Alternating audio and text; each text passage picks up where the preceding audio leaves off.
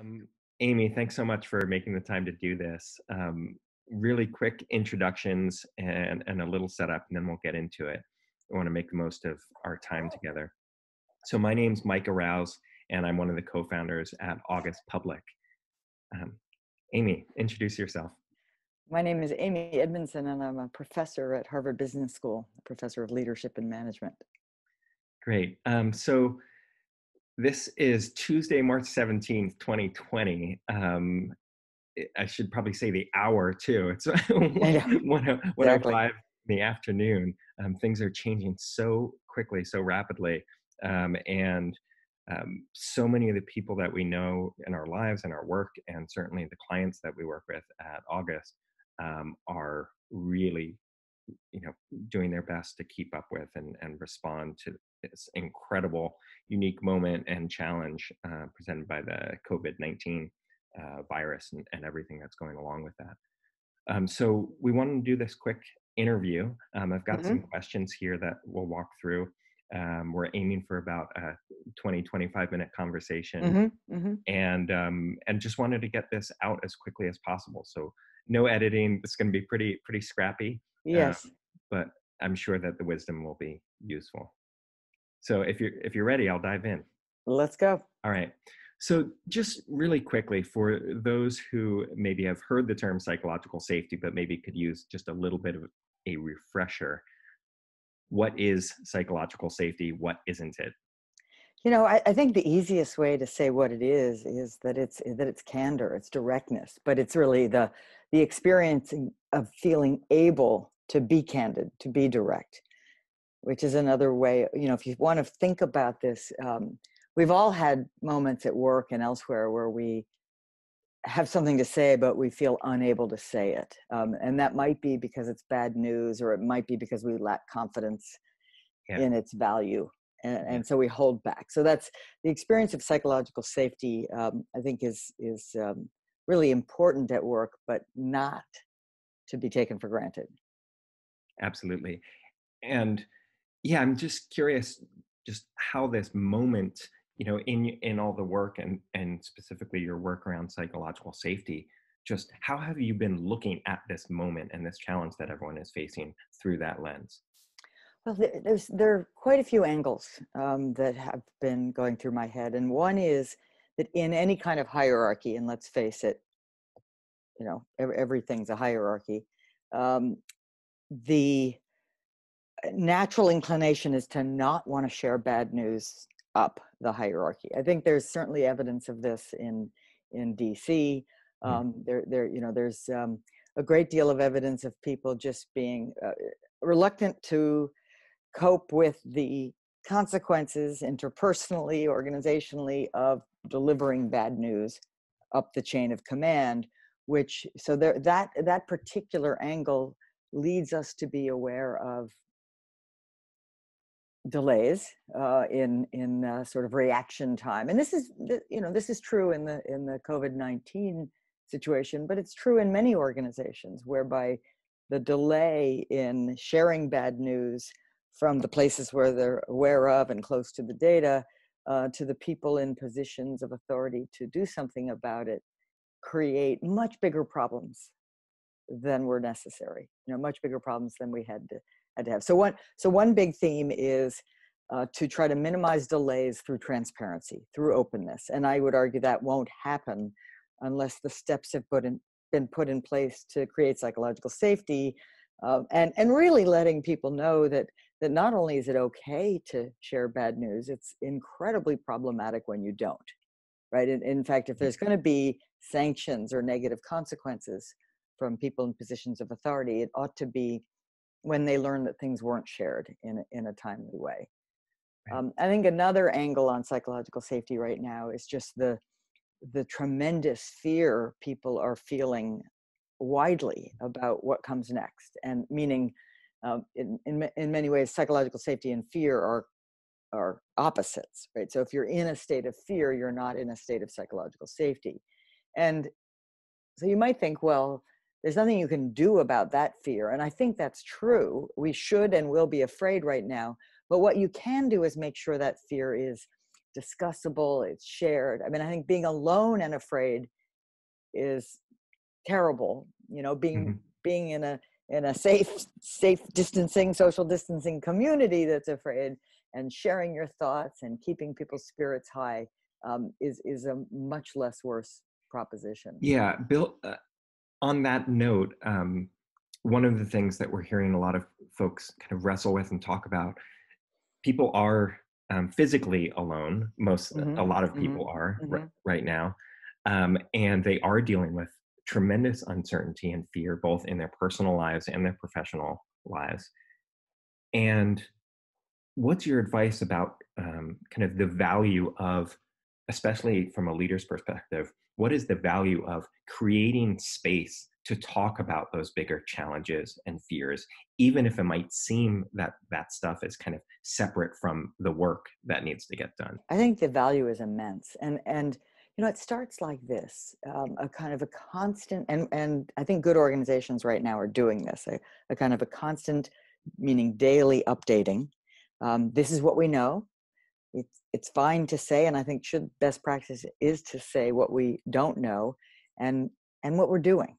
So it's there that that first of all, that reliable routine of knowing that you will get, even if there's not a lot of new news, that you will get some kind of update, gives people something to hang on to. And then the value of creating spaces where people can talk about their worries and share the small things they're doing to either, you know, pass the time or reduce their children's worries or their uh, other family members' worries is really, I think, very valuable indeed. And you know, I think we all know that when you're working alone, without, you know, without interruptions, without colleagues, on the one hand, the day is longer, right? There's in theory room to get things done, but in practice it's very hard to just sit still and work the whole time, especially under conditions of anxiety. So Mhm. we need to create virtual water coolers, you know, those sanctioned moments where we're all going to get on some medium to talk about what we had for lunch, or to talk That's what that's about birds exactly that are what we were crazy. doing. Yeah. That's exactly what we were doing at August right before I got on this call. Oh, really? Yeah, Yeah. we're setting up 2 half-hour kind of open-ended chats a day, just Yeah. exactly for that. Right. No real agenda, but just the normal kinds of breaks that we would Mhm. have if we were face to face. Yeah. I think one thing that people are learning, I mean, there's certainly been many people who've worked from a distance for Mhm. years, but I think a lot of people haven't done that, or are learning how hard it is. Yeah. Yeah. And what's the relationship between a sense of belonging and being able to navigate a challenge like this? You know, my without a whole lot of data, my Mhm. hypothesis would be it's a very high relationship, a strong Mhm. relationship. That if I have a sense of belonging, which is sort of the opposite of either being all alone, or there are others, but I don't belong, I don't fit in, I'm not a Mhm. part of a community, is I think a sense of belonging is a almost a critical psychological input to Mhm. being feeling able to confront the challenges that lie ahead. Yeah. And I'm shifting a little bit. So much of your research and expertise is in the healthcare space.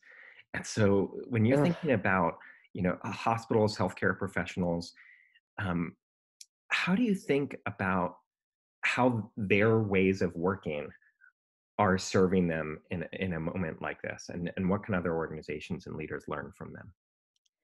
Well, I think it's a very challenging situation right now, and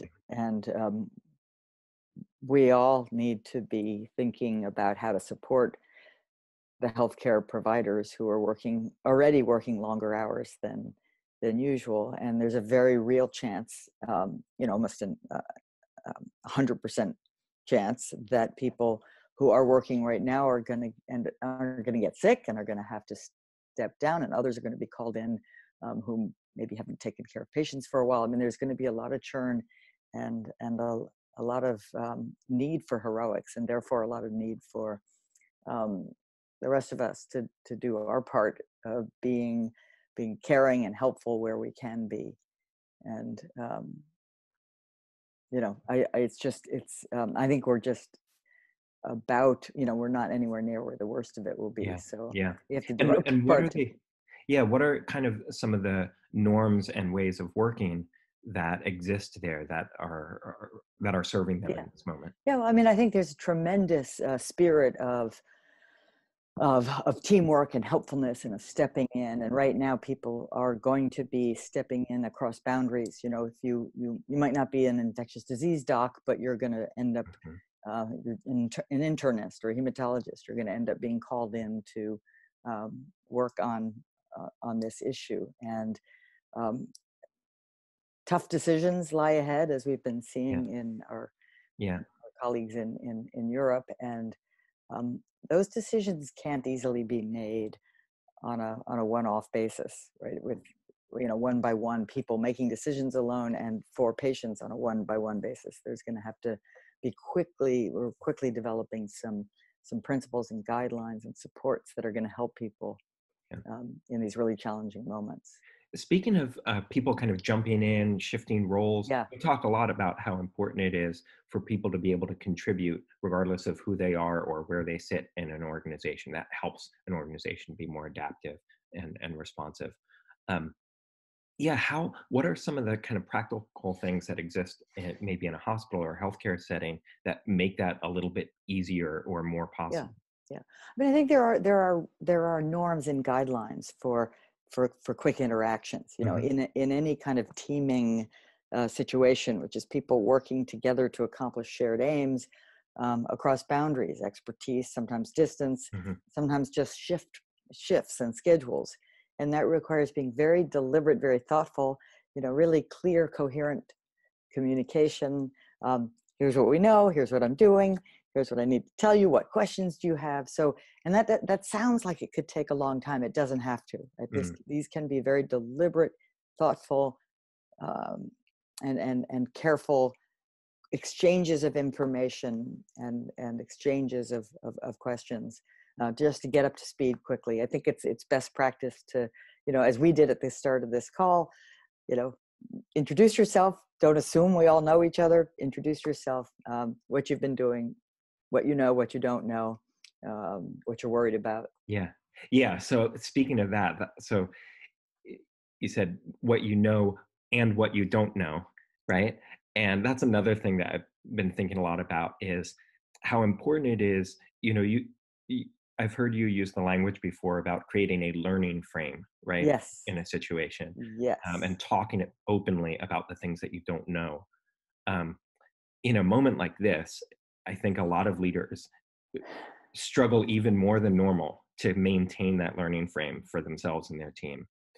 How and do they yet, do that? What should they be saying yeah. in I order to mean, maintain that? paradoxically, the learning frame is needed more than ever, and Mhm, quite literally, we've never been in this situation before, right? mhm. Oftentimes we say something like that, but we've been in pretty similar situations. None of us have been in this situation before. And so that necessitates a learning frame. And that I think that only, and because that's not the default, and as you said, under stress, it becomes even less the default, it becomes important to be explicit about creating it, right? So creating the learning frame means saying, hey, we don't know what's next. We've never been in this situation before. We will be learning as we go. Need your help, need your input, need your questions, need your observations. Please speak up about things that might not even seem to you necessarily important at the time, but they might be. None of us really know. Yeah, that's great. I think that's not only acknowledging what we don't know, but really saying, speak up about things, say things, even if you're not sure if they'd be valuable. I want to hear about it because we don't know what might be valuable to us Right, as we try right, to navigate right. And then the navigate is a good word, because that. essentially what we're going to be doing is with a rough charter and a rough map, but not a very good one, we're going to be trying things. And we need to remain open and attentive to what the phenomena say back to us. Right? So the learning frame starts with recognition that we don't know. We're going to try to find out. We're going to act the best we can, and then continues with enormous sensitivity to the data of the experiences we have. It's as if we're all scientists all of a sudden, where we have hypotheses, we take action to test the hypotheses, we're collecting the data that will let us know how right or wrong the hypothesis was, and then we use that data to kind of rethink and tweak or alter course as needed. Yeah, yeah, that's great. Um, One other kind of piece of the fear and uncertainty is a lot about economic uncertainty and business performance, fears about business performance taking a downturn, or in a lot of industries that's already has happened. What can leaders do to mitigate the impact of that economic and financial uncertainty, the impact of that on their employees? You know, there's no easy answer, or there's no single answer. I Mhm. think the question right now is best answered that they need to think about it. And then, you know, in some companies, they can accept a kind of, and must accept a kind of a break in the action and do what they can to keep employees whole. Maybe there's going to be some pay cuts. Trying to minimize layoffs is a good idea. You're going to earn that goodwill back in spades when things restart. Mhm. But understandably, not every business, and especially some smaller businesses, don't have the cash reserves to do that in the near term. And then you have to create communities that are going to do the best they can to support each other and feed each other and take care of each other. And again, the same principle is, this is what we know, this is what we hope to do. We cannot know exactly how long this is going to go or what impact it's going to have. And of course, sharing the burden and sharing the pain. The one absolutely unacceptable thing to do is to have some people, and especially those at lower levels and lower paid, pick up all of the harm. Right, right. Well, one last question. So, if you were, a lot of leaders will be watching this. If you were coaching a leader, they're about to walk into their next team meeting, their next big moment. What should they Hmm. what should they say to their teams? What should they say to people? What, beyond all the Yeah, additional wisdom you already shared? I What should they mean, say? I think just be real, be genuine, acknowledge your own fear, your own humility and fallibility, and uh, invite others to do the same. I think, in some sense, the leader's real job here is to be cognizant of reality as best we understand it right now, and then to find some ways, no matter how small, to create hope, right? To paint a picture that we will get through this. And in fact, we'll get through it because we're strong and because we're working together. So the message is one of, yeah, I get it. I see reality. We see reality. Um, and we have to believe in a sort of hopeful outcome eventually, and we'll get there, and we're certainly going to be a lot more likely to get there by teaming up and working together and being candid and supporting each other, and especially supporting, some people are going to just be feeling a lot more pain and anxiety than others. And Right. I think the degree to which you can ask yourself, what can I do to help, how can I contribute, is going to be far more powerful than dwelling on what have I lost and what do I wish hadn't happened. I mean, that kind of thinking is natural and human, but not terribly helpful. Right. I asked my students last week, when they learned that classes would be canceled going forward, it would be moved to online. They're all disbanding to all over the world, and they had so many questions. Of course, we had very few answers, and they worry about will the academics actually be good this way? They worry about their careers, and they worry about their sort of social cohesion. And those are three good categories. And all you can do is ask yourself and each other, how can I help? How can I help mitigate the academic experience so that that, that the lessening that we will have Mhm. by not being in one classroom together is as small as it can be. Like, what is it Mhm. that I can do to pay attention and to keep my colleagues paying attention? And Right. related to careers, there's going to be stuff, how do I accept the things I cannot change? Maybe that summer job you had for the airline isn't going to come through, or maybe it is. But in the Right. meantime, how do I cope with that, and how do I help some of my colleagues who might be even worse shape to cope with that? And then the answers to those two sets of questions will help with the third one, which is keeping that social cohesion alive. Right. Thank you so much. This is great. Uh, if folks want to dig deeper on any of this stuff, what do you recommend that they check out?